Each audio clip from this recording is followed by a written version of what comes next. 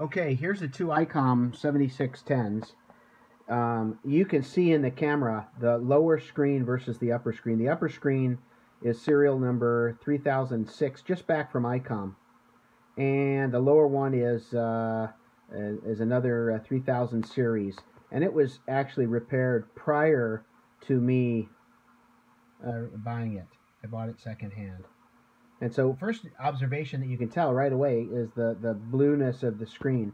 Actually, let me turn the other antenna on so I turn off the spectrum scope here.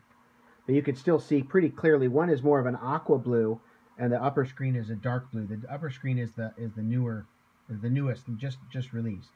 The observation that I have, if you look at the 60 decibel, okay, if you look at the 60 decibel very closely, and let me try to zoom back, what you'll observe is some pixels that are brighter. If you look at the B on the 60 dB, you'll see there are some bright pixels, and then coming around the bend of the Bs are some dimmer pixels.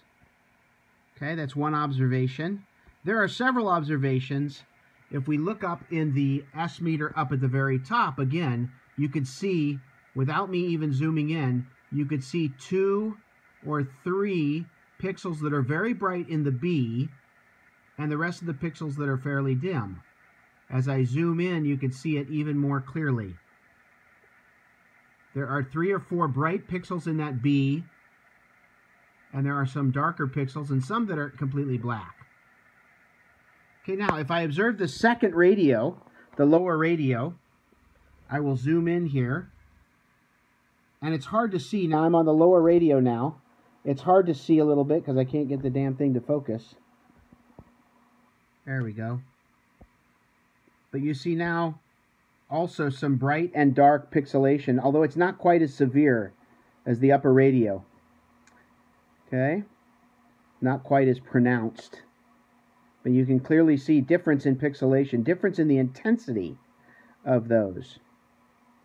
In the SWR, this was another area. If I look at SWR, you will see that the W is nice and filled in.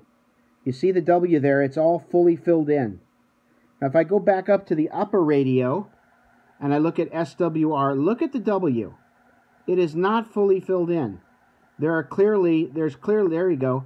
There's clearly some pixelation. You can see those vertical lines in part of the W. When you go down, it's bright, dark, and then up, down, up. You can also see in the power, look at the P. The bottom part of the P, there's 3 or 4 pixels there that don't ignite, don't brighten up.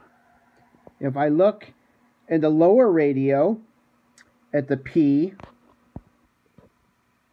you can see they're nice and bright. There's none of that fallout or dropout of the P and the power out. See those differences?